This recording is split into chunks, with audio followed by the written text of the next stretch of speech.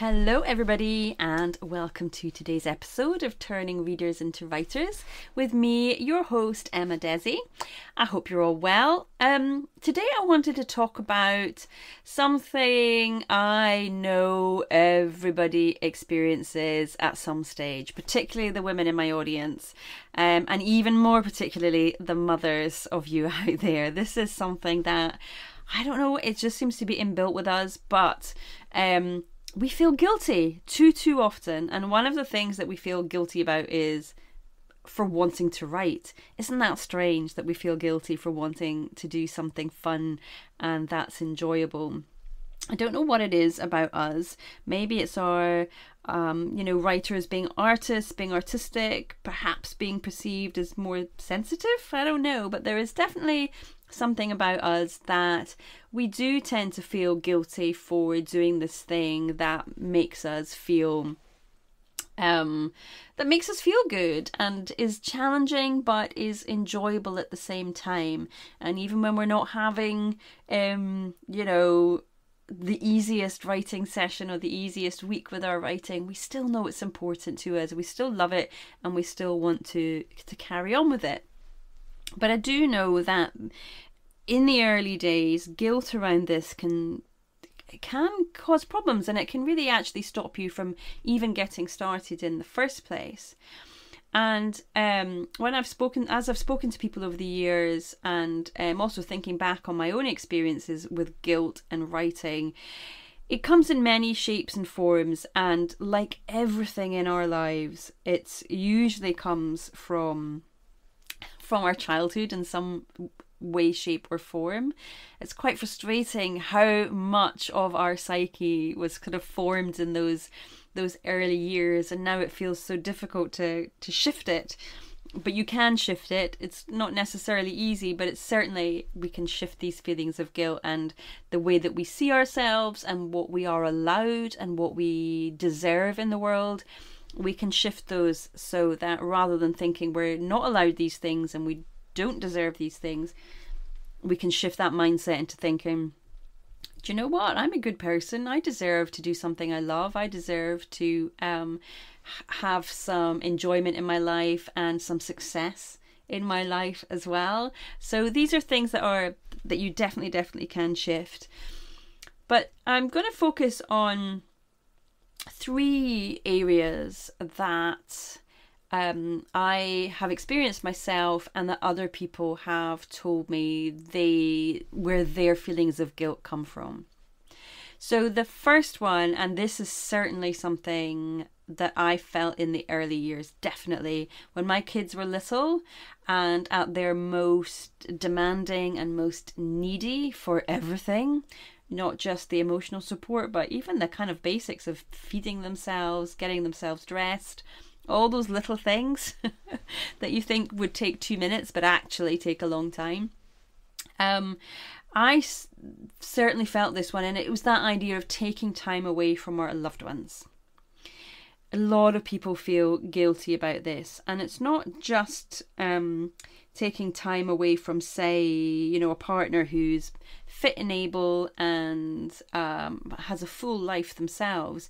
Still, for some, that there is a dynamic within the relationship that the person does feel guilty. The writer does feel guilty for wanting to take that time away and do something on their own.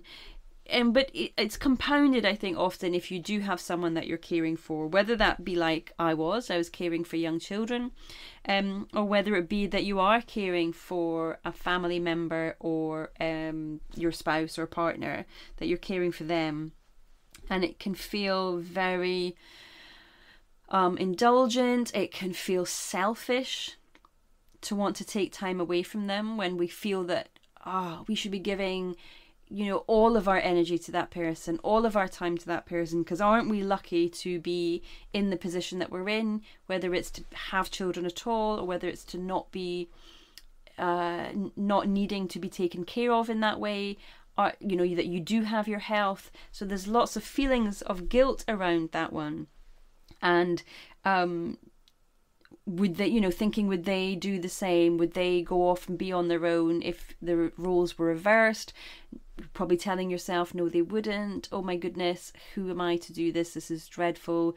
I said I would love this person for the rest of my life. And so the feeling of kind of been wanting to have time away from that person can feel really, really inhibiting, and can feel very, very, I want to say limiting. That the writer feels limited about the time they can spend away legitimately. It feels like cheating somehow to be taking time away and to be kind of needing that respite. And for some people that respite might be to go for a run, but for us writers, often that respite is to go and have quiet time and be able to write. So if that is you, if you are a caregiver in any way, shape or form, I totally hear you on that one. That was one of my big bugbears, not bugbears, but one of my big issues as well, thinking that I chose these children, I wanted to have these children, I should not be desperate to get away from these children. But actually 24/7, yeah, I needed time away in order to come back and be semi-human again, in order to come back and be able to kind of give a little bit more of myself to them. And so it's important to have those respite moments away. And for us writers, that is to do our writing. So that is the number one thing I hear from people, that they feel guilty about it.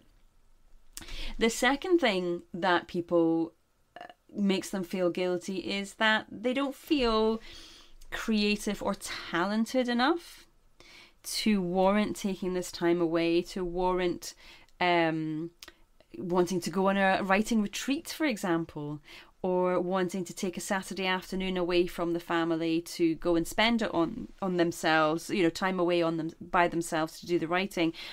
And not because they need to look after anybody, but because they're doubting that they've got the talent, they've got the skills, they've got the creativity. They don't think that they deserve to be able to go and do this.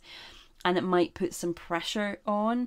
And actually they don't really want to share their work with the people who are outside of their writing sphere. And that pressure can make them feel guilty as well, because what if you're writing not because you want to publish and become the next Jane Austen or whoever, but actually you're wanting to write just because you enjoy it, just because it gives you a kick, just because it's a fun thing for you to do. And so having that kind of saying to people, well, I want to go away on Saturday afternoon, or I want to go away that long weekend to be able to write and be with other writers, it can feel undeserving, and you can feel very unworthy for it if you don't think that you've got enough talent or enough creativity, or that you want to make a career out of it. And especially if you come from a family, or you have the majority of your friends are not readers, they're not writers, they're not creatives. And for them, this just feels like really weird. Why on earth would you want to do this? Why, they don't understand the kick that you get out of it. They don't understand the joy that you get out of it. And so they kind of can compound that feeling of guilt of not being enough, of not being talented enough. And if you're not going to be the next Stephen King, then why would you do it? And I've also heard people say, it feels very boastful to strive for something that's out with the norm, because they're thinking, well, who am I to do this? Who am I to try and do this creative venture when no one else I know is doing it? Why am I not happy going to yoga, or going to the golf club, or going for a run? Why am I not content with just going to knitting, or going to, or to bowling, or to any of the myriad things that people do of an evening that is social, that does involve spending time with other people, and that the majority of other people understand why you want to do it, and it's something that they do themselves. That can feel that you're not, but you can feel like you're trying to put yourself above everybody else, or stick your head above the parapet, or show that you are more cultured or more refined than your friends and family around you. That's not what you're doing. That is not your intention. It just happens to be something you love doing. Writing just happens to be the thing that fills you up and feeds your soul. Just as for some others, it is going to the gym, it is going to football matches, it is sports, it is going to the movies or to the theatre with other people. It just so happens that for you, it's writing that feeds your soul, and it's not an attempt to make yourself look or feel any better than anybody else, even though you worry that others perceive you that way. So I've heard that from others, that they've said, you know, it feels boastful to strive for something out with the norm. And if that's you, please know that it's not, you know, please know that it's not boastful to go for something that's out with the norm. It's courageous. It's courageous to go for something and strive for something that is new and scary and is unknown. That's courage. That's not being boastful. So try your best to reframe that in your head and know that you are doing a lovely, gorgeous thing. And if you do ever publish your books and other people do ever read them, you are giving a gift to the world. And that is a beautiful thing to do. So don't let anybody stop you. Least of all you. Don't let you stop you. All right. So the first of the three things was that we can feel guilty for taking time away from our loved ones, particularly those ones that we are caregiving for. The second reason that we feel guilty is that it can feel as if we're trying to make ourselves better than other people when we don't feel we've got the creativity, and we're worried about what other people are going to think of us, and that they might think that we are being boastful when we're looking to do for something a little bit different, rather than being courageous for doing something a little bit different. But the third reason that a lot of people feel guilty for writing comes down to money. Like anything, writing does involve, depending on how far you take it and how seriously you're taking your writing, of course it involves spending money. Of course it does. From simple things like buying a pen and paper for you to write your manuscript on, or buying a laptop or a computer for you to write it on, or if you don't have one at home, maybe you have to go to the library and rent some space. There is a cost involved in that. Then if you do take things more seriously and you invest in some software like Scrivener or Atticus or Plotter or many of the other ones out there, that takes a bit of money too. If you want to find an agent, then you've got to spend the money on finding an editor and someone who's going to look through the book for you and help you make it the best it can be. That's going to cost money too. And of course, if you're an indie author, then you've got all the expenses that come with that. From the editing to the formatting to the book cover design to getting help with your blurbs to the marketing, all of it. There's always something that is going to cost you, and that can make people feel really, really guilty, because it's not seen as something that has a guaranteed return on investment, that there's not a guaranteed payback for it, there's not a guaranteed result at the end of it. You might spend a lot of money doing writing classes or buying the software that you want and going through the hoops of getting published to find that nobody buys your book, or your book doesn't get picked up by an agent. And so there's no guarantee of that, and that can feel very, very repressive. That you're thinking about the money that you spent, and maybe you didn't get what you wanted out of the experience, and so you're feeling guilty about that. Or maybe your partner was never fully on board with it in the first place, and now they feel that they've been proven right because your book hasn't sold 1 million copies, or you haven't been picked up by the agent. And so there's that feeling of not just spending money that could be spent elsewhere. That's one part of it, and that can make us feel bad enough. But there's the other part of the spending money, and it's the feeling that we don't deserve to spend that money on ourselves. That we are not worth spending that money on ourselves, because if we spend more than feels comfortable, then maybe we think, oh my goodness, you know, I am unworthy of this. This is too expensive. I should be spending this on my family. I should be spending this on somebody else. How can I justify spending this amount of money on myself?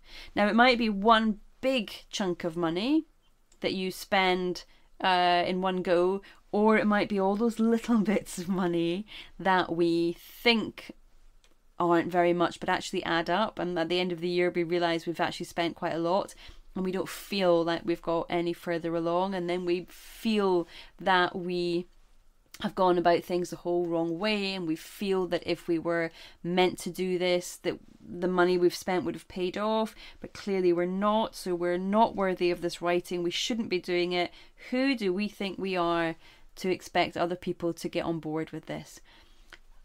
Money is so complex, isn't it? It's not just about an exchange, money for goods or services. There's a whole heap of emotion that goes along with it. And this is something that really, really does come from our childhoods and how we've seen people around us be with money, spend money, save money, have money, not have money. So much of this goes on.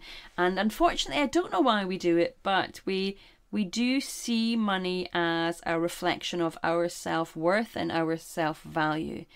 And if we stay within a comfortable amount of spending, then we don't feel like we are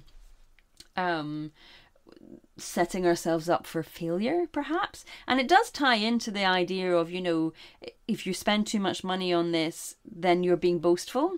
So it does tie into point number 2 about why we feel guilty. One is on the creative side, about trying to do something out of the norm, but then if we want to spend money on it to make it better, to make ourselves better and invest in ourselves, then that too feels boastful, to be maybe spending some family savings or some inheritance or whatever it might be on something like that, when maybe, you know, you feel if you were spending that money on your children, you wouldn't feel that level of guilt because you feel that they are worth it intrinsically, just by being themselves, and wanting that day out at Legoland. They deserve it.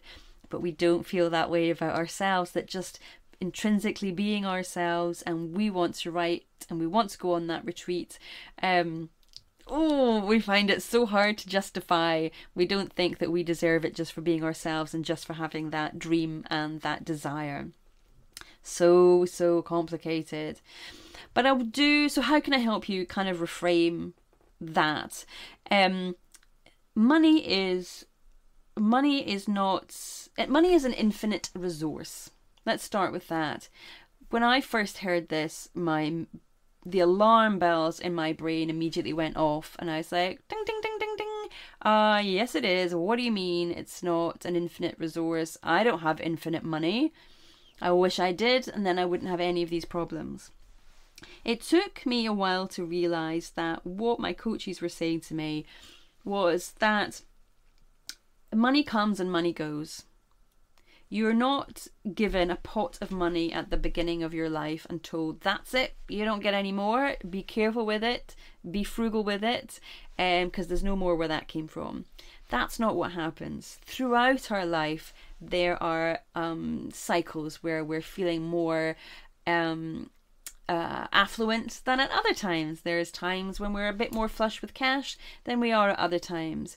We all have experienced this. You know, if we think about where we're at right now, I think everywhere actually is going through this sort of cost of living struggle at the moment, where energy prices are high, food's going high, inflation's having an impact on everything. So we're all feeling the pinch a bit here. But there are other times, and in fact, I can think back to the pandemic, particularly here in the UK, when everything was shut down and people were being furloughed, so they were being paid for staying at home. People were feeling good then. People were feeling, hey, I am getting this money for doing nothing, for being at home. And there was definitely a feeling of of affluence at that time. And that was compounded by the fact that you couldn't really go out and do anything. You couldn't spend your money on a holiday or a meal out or anything that you might normally spend it on. So people were saving a lot more and feeling good about that saving. And so then when things started to open up, they were out and they were spending.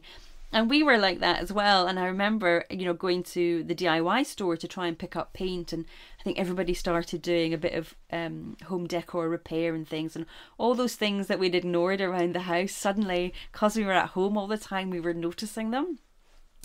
And, the shops were just selling out of wood. They were selling out of paint. They were selling out of everything because everybody was feeling kind of affluent. Everybody was feeling that they had some spare cash.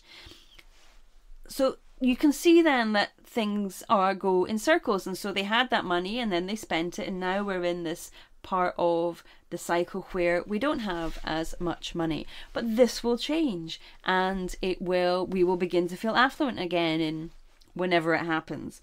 But that's kind of at the macro level. But even at the micro level, for yourselves, you'll feel it yourself. There are months where there's a lot of bills going out, but there are months where there's not. There are years where there seems to be a lot of expenses, maybe going on a lot of lovely holidays, and so there's a lot of money being spent, which means that you need to tighten the belt on other things. And so what I learned from my coaches is that there will always be more money.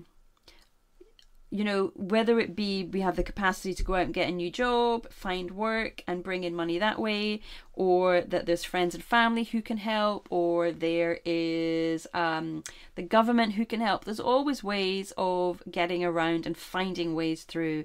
And of course, as we know, the more we need it, the more inventive and creative we become. So what I want you to do, where I'm going with this is I'm trying to get you to see that spending money on yourself does not mean that you will not have any more money in the future. It might not guarantee, it doesn't guarantee that you'll ever have a bestseller. Nobody can guarantee that for you. But it's not about that. When you're investing some money in a course or a writing retreat or even a coach, it's not just about what you get back in terms of material things like the bestseller. It's what you get to put into yourself. It's how you get to grow as an individual. It's what it does for you on the inside. Because I've said this before and I'll say it again, writing a novel is not just about the words on the page. It is about who you become in the process. And for some of you, you will do that on your own. You will find a way to kind of make that happen on your own. But for the majority of us, we need others around us to help us do that. And that comes in the form of a writing class, a writing group, a critique group, either in person or online. For myself, that comes in the form of my coach. We each have our own way of finding that way of up-leveling our skill, yes, but also kind of growing into the writer that we want to be. We're moving along that road of, we're here where we're at and we want to be over in the distance there, and we've got to spend that money and we've got to invest in ourselves. We've got to take the time to get to that place in the horizon that we want to be. So I want you to try and sort of reframe the way that you're spending money, or the reasons why you're spending money. I'm not saying go off and, invest in everything that's out there. Of course, be selective, but don't feel guilty about it. If you find the thing that you know is right for you and you have the means to be able to pay for it without putting yourself in is it the black or the red? I can't remember now. Without putting yourself in debt anyway, then don't feel guilty about it. Why should you not aspire for your dreams? If you think about other people in your life who will spend vast amounts of money on golf clubs and bags and the golfing kit. I think about my husband, who he's not a golfer, but he's always been active and sporty, and the amount of kit that comes with just jogging, the amount of kit that comes with having all the right gear to jog in all weathers. And being in Scotland, we need that. So if it's going to get sunny 1 minute and then raining 5 minutes later, you've got to have the right kit. Cycling, you then took up cycling. Not only did you have to buy a bike, but you've got to buy all the kit that goes with cycling, because you can't wear the jogging kit. Apparently you have to have special cycling kit. You can't just wear trainers, it seems. You've got to have special cycling shoes. Now he loves gardening, which I'm very, very happy about. A garden's never looked better. But again, who knew there were so many plants that could be purchased? Who knew there was so much kit that goes along with gardening? If I think about myself and sewing, you know, it's not just the sewing machine, but there's all the threads, the materials, the patterns, the whole kit that goes along with that as well. And it's the same for our writing. It's not just about you know, a pen and paper or a laptop. There is stuff that goes around it to help us be better, to help make the writing easier, and to give us what we need and help us get to where we want to go ultimately. That's the biggest thing. So I want you to stop feeling guilty about it. If it's within your means and it's something that speaks to you and resonates with you, go for it. Go for it. You will not regret it. It will be something that you will get so much out of, and you will see yourself growing as that individual and as that writer. All right, so 3 ways that we feel guilty, and I hope I've given you some ways of reframing that. So the first one is the guilt around taking time away from our loved ones. That is so important. Getting respite from 24-hour care of somebody or multiple people. We need that break. Oh my goodness, we need that break in order to kind of get a bit refreshed, gather our sanity together, so we can come back and be our best for the people that we are looking after. So don't feel guilty about needing that time away. The second way we can feel guilty is that we don't think we're talented or creative enough, and we think that it's boastful to strive for something out with the norm. I want you to change that way of thinking and know that your creative journey is exactly that. There's a road there, and you are going to walk that road in your own time. And it's not boastful to strive for something out with the norm. It is courageous. And if you do it, you'll be setting a precedent for the people who come after you. So your children or your grandchildren, they will get to see you and what you're doing and what you're aiming for. And you're showing them that it is possible for them to do it at their young age as it is for you to do it at your older age. So it's so worthwhile doing. And then the guilt around spending money on a course or a retreat, but maybe you've not finished the novel yet, you've not got the deal, and you feel, you know, how can I justify that? You justify that by saying money comes and goes. It's not a finite resource. There's always more available somewhere in the universe, and you are deserving just by dint of wanting to do it.